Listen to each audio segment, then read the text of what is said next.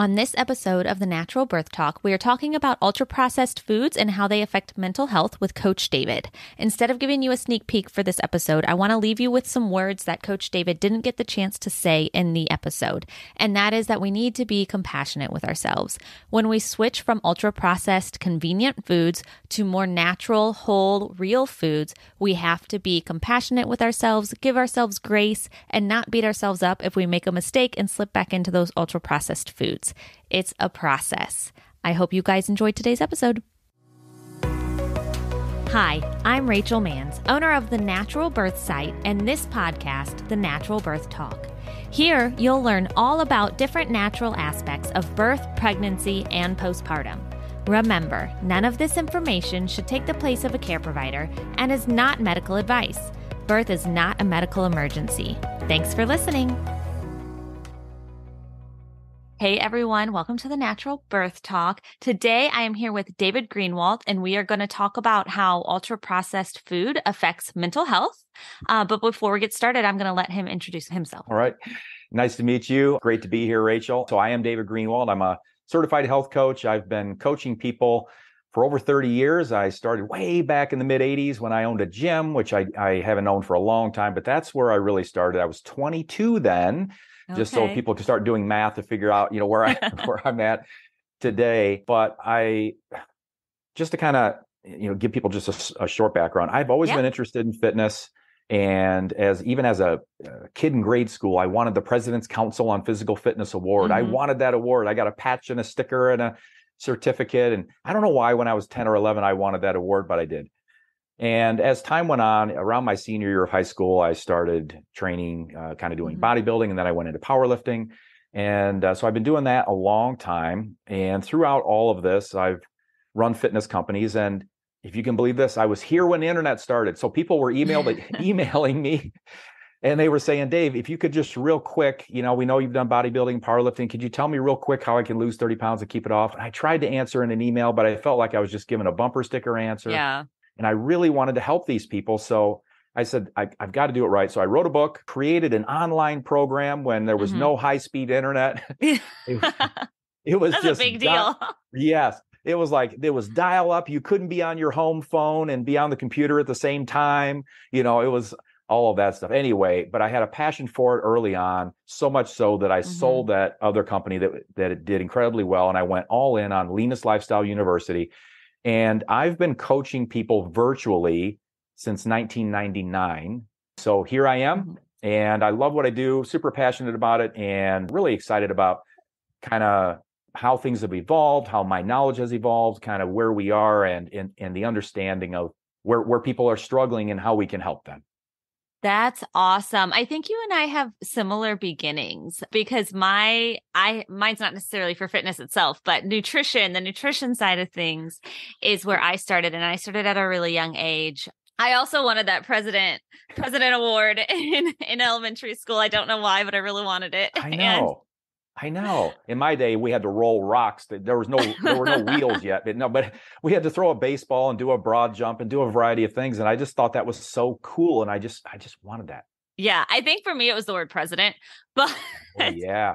But it started there. And then I remember in high school when I took health class, nutrition was like my favorite topic. So I've had an interest in that for so long. And then when I decided to become a birth doula, the nutrition side of things really, really stood out to me. And it's one of my favorite things to talk about because I think it is so important when it comes to mental health. Yes. I think, we were just talking before we started recording that when you look online at a lot of these articles about mental health specifically, they rarely address nutrition. Yeah, it's unbelievable. It's staggering to me that it's not addressed more and considered more in just common published, good, well done, I'm going to say authoritative sources, not just somebody's blog. But, high-level government, high-level educational, high-level university type of, published sources. I want to say, too, because I forgot, that during my powerlifting days, I'm only 5'10", all right, or I'm 5'10". But during my powerlifting days, I had gotten to 235 pounds. It was a get big, get strong. So yeah, at some point I said, that's enough, David, Mm-hmm. David, you don't need a pound bag of M&Ms as a pre-workout. That's not a legitimate pre-workout. And so I said, all right, I got to get it off. So I did it. I went with a very evidence-based approach and ended up doing a bodybuilding show. And I got those 50 pounds off, and I've kept those 50 pounds off for 25 years. So I at least want to let the listeners know that even though I've had this super strong interest in fitness, there was a time where I was quite heavy, and that I got those 50 pounds off and have kept them off for 25 years. And I say this, even though I have that strong interest in fitness, I have zero gifts for being lean unless I pay attention and follow the same guidelines that I tell everybody else. All right. So that's all I want to say about that. But as far as mental health goes, it's incredibly important. Yeah. Well, and you were realizing that it's not just about being strong or not just about being fit, but you have to be healthy at the core. And there's studies out there that show how vitamins and different vitamins and minerals and things play a role in our mental health. But for some reason, our culture just doesn't address that. To me, it should be like, that's the first thing we should go to, right? That's easy. Address the way you eat. But that's actually really hard for a lot of people. So I want to jump into then, I guess before we really, really get started, is there anything that you really want the listeners to know or understand?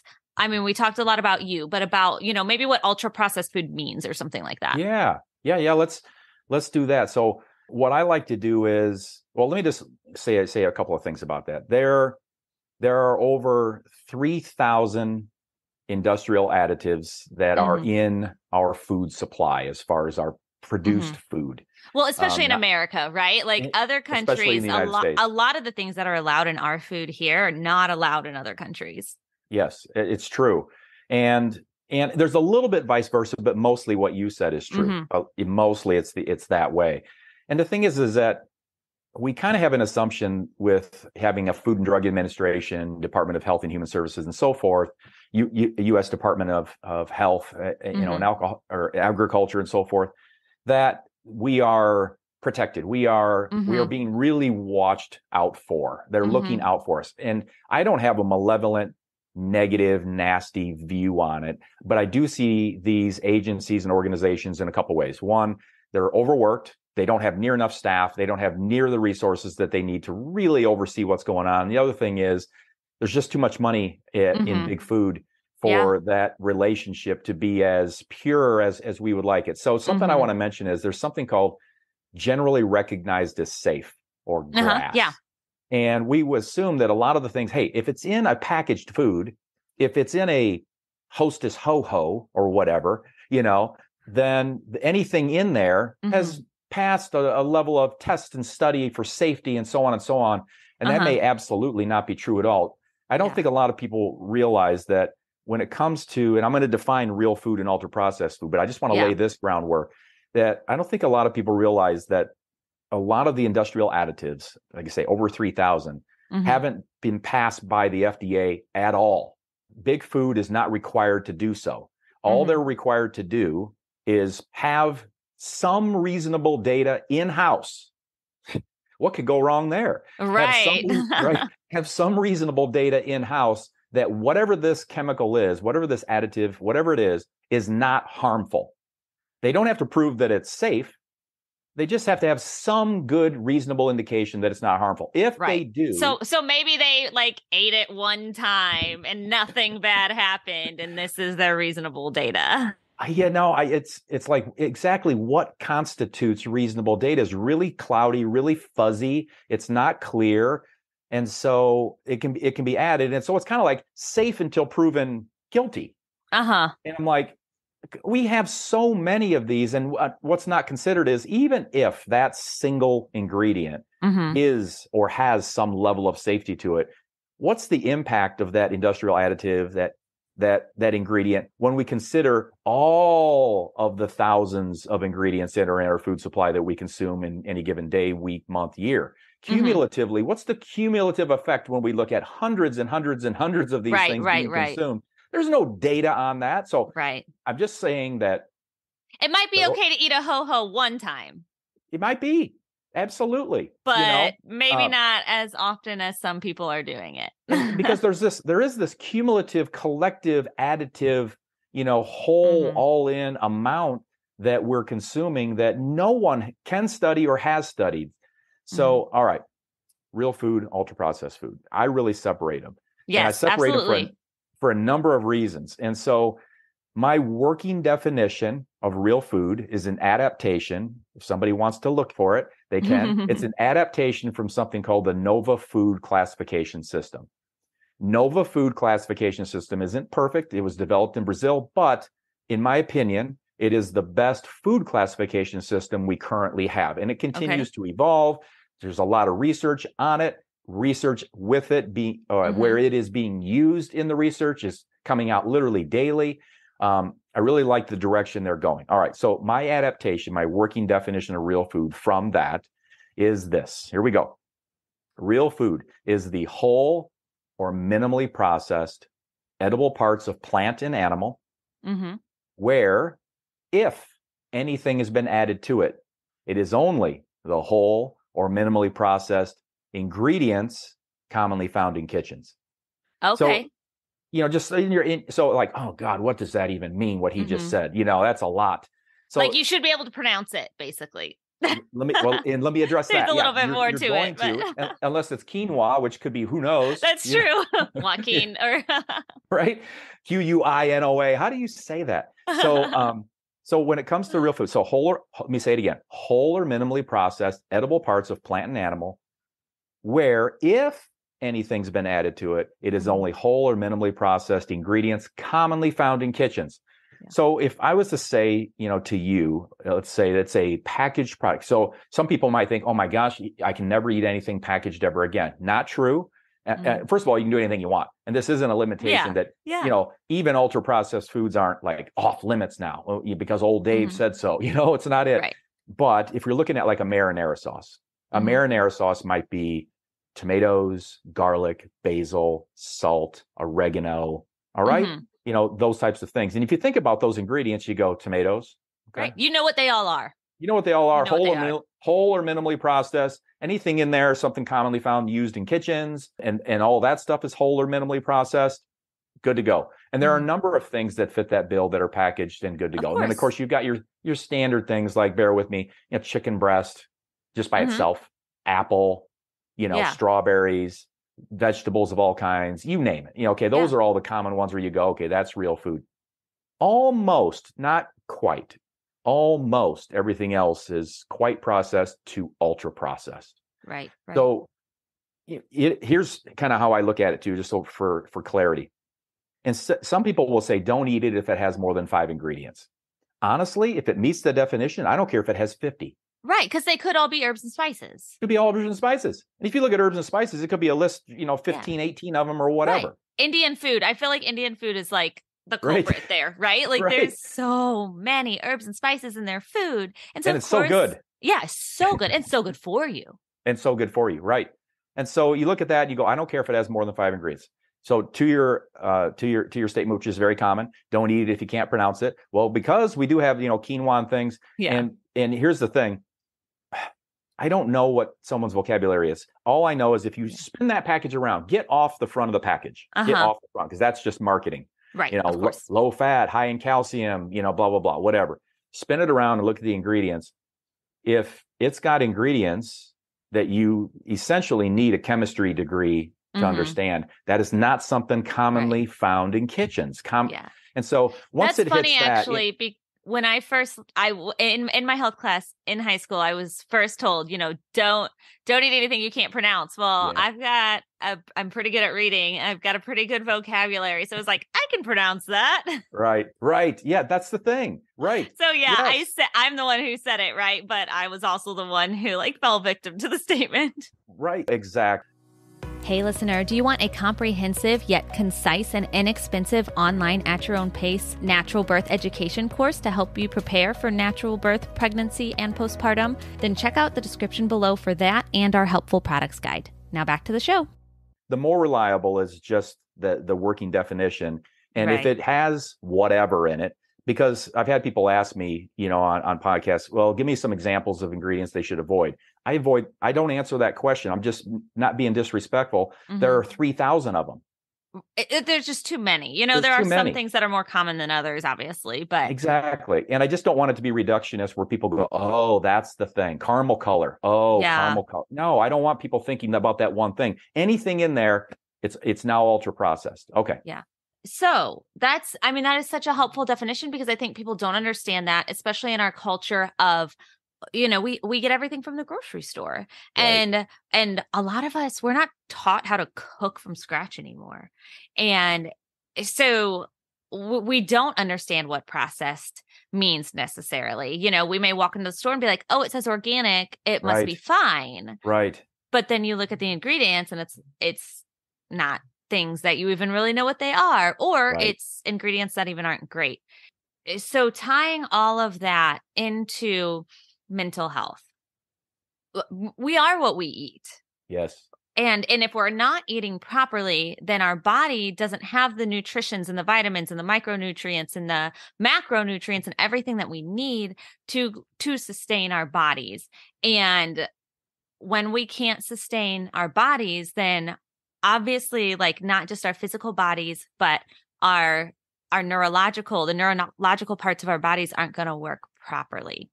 And ultra processed foods don't have a whole lot of nutrition, unfortunately. Yeah.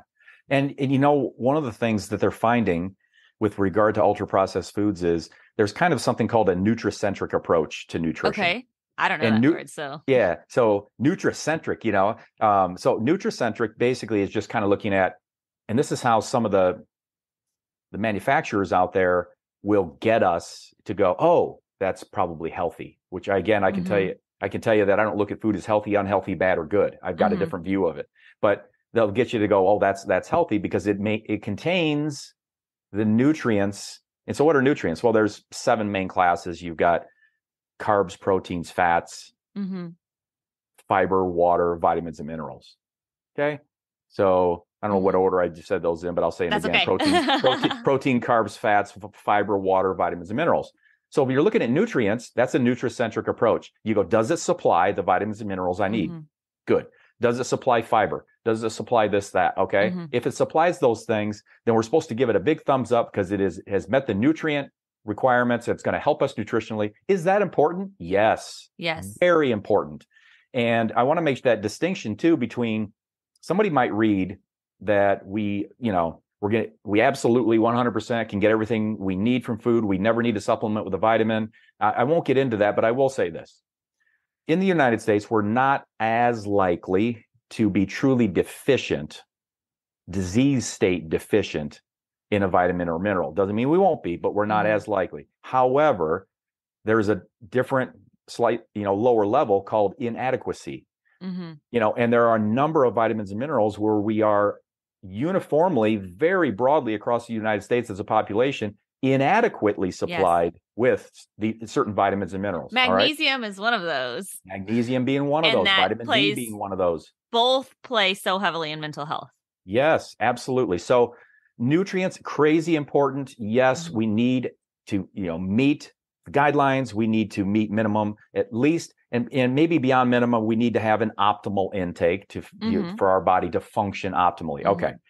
But the thing about that's the whole thing that is like so hard. It's such an individual approach. It is. But anyway, I won't get into that. But as far as ultra processed food goes, what the research is finding is beyond nutrients, separate from nutrients, the negative impact of ultra processed food just from the processing of it itself is having tremendously negative impacts, even if people are doing their best to have that front of packaging say contains all of, a daily supply of vitamins and minerals or whatever the nutrients may be. If it's still ultra processed, we're very likely to suffer non-communicable disease risk, but also a number of mental health issues. And they're literally saying today in the research, they're using the language that says the processing itself. Well, no, go ahead. Sometimes those vitamins and minerals may have been placed in that food, probably, if it's ultra processed, it's not naturally in there. It's been added, like the chemical or the lab created version of that vitamin or that mineral. And then we have to think about how just because it's in the food doesn't mean our body's going to be able to absorb it. And I think that's where that big play of that ultra processing comes in, because it makes it harder for our bodies to absorb the vitamins or minerals that might be in there. Or even if we're eating something ultra processed with a natural food, that processing, whatever it's doing to our bodies can still make it so our bodies aren't absorbing all of the good stuff that we take in too. Ultra processed food impacts our gut. Absolutely. It impacts our gut in a negative way. And yes. And so much of our health is centered around our gut. Including mental health. I believe the number's correct. 90 to 95% of serotonin is made in the gut. I've heard that it's a high number. So yeah. It's really high. Why don't you tell people what serotonin is? Well, serotonin, being a neurotransmitter, is got a number of functions, but it's what we would associate kind of with a general happiness or pleasant state, or more of a centered kind of grounded, kind of state. That's why there are, the selective serotonin reuptake inhibitors, SSRIs, are very popular and used and beneficial for the right person. So not being a neurologist, I know the basics of, neurotransmitters and dopamine, serotonin, and so forth, but I'm more like macro view when it comes to ultra processed food on mental health in general. I'm not kidding you. The research, published peer reviewed research, is coming out daily, weekly, monthly now. And I have yet to find a single study come out where they were measuring, comparing groups on ultra processed food consumption, where they found a positive on mental health for the group that consumed more. Yeah. Not one study says, and one of the things I love about studies that are looking at ultra processed foods collectively is they're not trying to center in on one ingredient.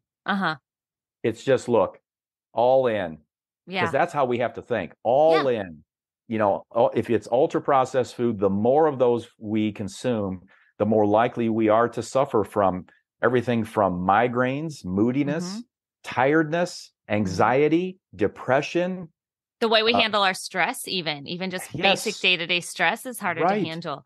So how does all of this tie into pregnancy and postpartum, right? Because that's what we're trying to do today. And because many moms are already just pregnancy in and of itself is such a physical toll on the body, because you're growing a human, and that human, whether it's inside your body or outside of your body, it needs the proper nutrition. And so when it's inside of your body, it's feeding off of your nutrition, and your body is smart. Your body will give your baby what it needs before it gives you what you need.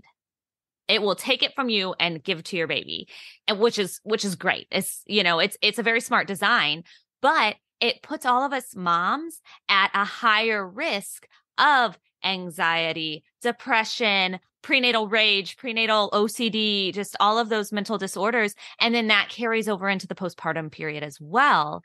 And so if our nutrition isn't good during pregnancy, and then it's likely not going to be good during postpartum and even pre-pregnancy. There are studies coming out that showing your pre-pregnancy, you should be planning for pregnancy and eating for pregnancy before you're pregnant. Yes. And it's because you have to have that buildup of nutrients and vitamins in your body to be able to properly grow your baby, and then to recover from growing your baby, and for breastfeeding if that's what you're choosing to do. So that's why it's just so important to understand how all of these ultra processed foods really, while they may be really convenient, and I mean, seriously, like, we live in a busy world. Sometimes you have to grab for the ultra processed food. Sure. Right. But it's just trying to minimize that as much as possible, because in the long run, it is going to be so much better for your body and your baby. It's going to make you feel so much better, not just physically, but mentally. And I mean, you're a dude, so you haven't physically felt postpartum, but I'm sure you have seen it, and you know that your mental state postpartum is so much of making it through that postpartum period is mental. Yes. It is how you're thinking of things and how you're handling things. And if you're mental state is not good, then it's going to be really, really hard. And it's already Yeah. hard enough, even in a good Right. mental state. Yes. In total agreement and with total respect and acknowledgement that, again, being a dude, I never had to do it. I've got 3 grown kids, 28 to 33. So you've seen it. I was in the room, but I was just there. My wife was the one who did, she did, all the amazing. And then afterwards, she's the one that felt, and I was just there supporting it, the best I could. Now I've got 2 grandkids. Even if you're doing everything right, it's like you said, it's hard enough as it is. But a lot of people underappreciate the impact that something they can truly control. Like you said, it's not about going to 0 ultra processed food. But I always tell any of the clients I work with, and I work with over the years, I've been doing this for 30 years. Over the years, I've worked with a lot of women who got pregnant while they were on my program, or they came to me when they were initially pregnant and so on. And then afterwards, and it's funny because as I think about it, I hadn't thought about it till just now. It's so funny that I know kids' names that weren't here prior to my client being in the program. And I followed them. They're now 10, 12, 15 years old, and they weren't born when my client, came to me. That's so funny. Anyway, there's an underappreciation for the impact of minimizing, let's put it this way, increasing real food, minimizing ultra processed food on mental health. And a lot of people, pregnant, postpartum or not, they'll go at some point, if it gets bad enough, they'll go and they'll seek help. And which is fantastic. I recommend that. If you need help, you should get it. Please do. Yes, 100%. I always say that we don't want to handicap the physician or the psychologist or whoever by living on ultra processed food, which is so important on how it affects your mental health, because they're going to possibly add on a drug, but that drug is being added on. If they do, it's being added on to all of these additives and the processing and the chemicals that the drug just has a harder time working. And the other factors that may have been, I'm going to say, may have been the root cause is they're still there. Right. So I just want to encourage, anyone to move in that direction to real food, at least by the working definition I gave, minimize the ultra processed foods. The other thing I would say is, again, pregnant, postpartum, or just anyone, sometimes the mental health impact is so fast. It can be just a few days where you go, I've had this black cloud over me. I'm old enough where Eeyore is something, Winnie the Pooh. So, I do my Eeyore, where you just feel blue. You just feel like, oh, it's a black cloud hanging over I've been there myself. So when I say that, this is not in any way, shape, or form making light of it. It's very serious. It's miserable when you're in that state and things are just dark cloud over you all the time. It's not impossible for the benefits to happen fast enough where 3, 4, 5 days later, you go, wait, there's a blue sky up there. Yeah. And I'm not saying that now everything's perfect, the world's, but you go, oh my gosh, I don't feel that sense of doom and gloom, and I don't feel so low. And I tested it on myself because I went through a period of depression 12 years ago or so. And I was like, it can't be processed food. I'm eating low fat, nutrient rich processed food, not all the time, but X amount. And I was down. I was like, why am I down? Life's good. Marriage, kids, everything was fine. There was nothing. And I went, that's it. I'm going all real food. Yeah. And within a few days, it's amazing. It improved. And so I've seen clients do the same thing over and over and over. So before we finish up, what are some of your tips for, helping to incorporate more food, especially in the busy time of pregnancy and postpartum, but any busy time? What are some tips? So one of the things I would say is, any positive change, give yourself a pat on the back. It's great. Just start small. Batch. If you're going to prepare some things at home, which I recommend as best you can, my clients that do it usually the most successfully, they batch cook so that they do it over a few hour period. But then a lot of things are set up for many, many days at that point. They've got stuff that's grab and go ready. They've got stuff prepared. So if you can batch cook and have stuff that's grab and go, ready to go through that. That's a really good thing to do. Yeah. Otherwise, I just want to say that a mindset of, instead of necessarily taking away or removing things, I would say, add things, add fresh fruit. Yeah. If you usually eat a bowl of cereal for breakfast, add a banana to it. Yeah. Exactly. Start there. Just start where you are and just try to start adding things that are more real food oriented. What can happen with that is real food has a lot of volume to it. Yeah. Whereas ultra processed food is usually low volume, high calorie. Yeah. So it's almost impossible to overeat vegetables. And one of the things I would say is I find a lot of clients that come to me who maybe aren't eating a lot of real food. Mm-hmm. I say they're so lucky if they like vegetables to start with. Mm-hmm. And a lot of them do. Now, some of them don't, and I get that. But if they do, you have such a huge advantage. Yeah. Otherwise, I say that there are ways to hide vegetables, to add them. So add them to stronger tasting things, stronger flavored things, soups, chilies, scrambled eggs, whatever. Add vegetables, add riced cauliflower. Riced cauliflower is just magical. I mean, in the sense that it's like, you talk about quick, steam it 4.5 minutes, put it in a stir fry, put it in chili, put it in your eggs, put it in something. And what it'll do is you'll feel fuller because of the fiber and the nutrition.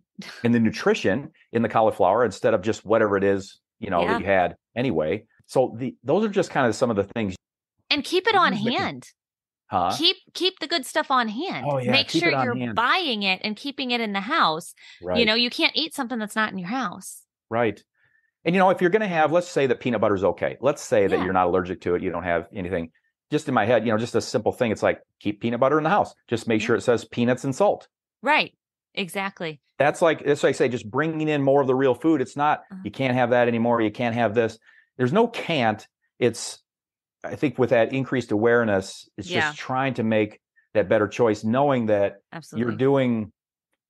I know that personally, I know my wife raising the kids and everything else, there's so much selflessness that goes into what my wife, mother, of our kids and any mother that I see, my mother, I mean, just on and on and on. Give. And it's so important, but to be able to do that the best, which I know is critically important, you really do have to take as good a care as yourself as you can so that you have what you want to give to others. Absolutely. There is a reason the flight attendants tell you to put your own mask on first. Yes. Yeah, that's such a good point. I think that's a good point to end on too. And then just adding that it's a process. It is. It's a process. We don't expect you to jump in all or nothing. I mean, if you're the all or nothing type of person, then go for it if you can handle it. But most of us are not that person. Most of us have to take those baby steps. Like you said, adding the banana to your cereal, making sure you're buying it to just having it in the house, hiding it in your soups and things like that, and prepping it ahead of time. Good chat. Yeah. No, it was a lot of fun. Thanks for having me on. Of course. And listeners, I'm going to put some links in the description below, so make sure you check those out. And if you have any questions, you can contact me at contact@thenaturalbirthsite.com. And I'll also have David's information in the links below as well, so you can check those out if you want to. Talk to you guys in the next episode. Thanks for listening.